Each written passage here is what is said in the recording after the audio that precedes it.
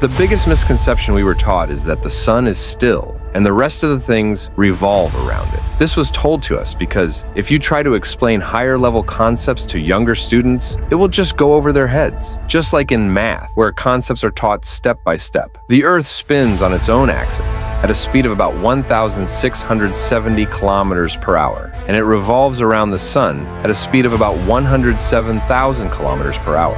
But not just that. Our sun itself is moving at a speed of about 70,000 kilometers per hour. Strange as it may sound, it's actually very satisfying to know.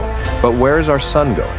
This is our galactic plane, and we are traveling inside our Milky Way galaxy. At the very center of the Milky Way galaxy lies a supermassive black hole, known as Sagittarius A star. Every object in our galaxy revolves around this supermassive black hole. This is the path calculated by scientists that our sun follows across the Milky Way galaxy. It is estimated that the sun takes about 230 million years to complete one orbit around the entire galaxy. This means that the very point in the galaxy where we are currently traveling, 230 million years ago, dinosaurs were passing through that same point.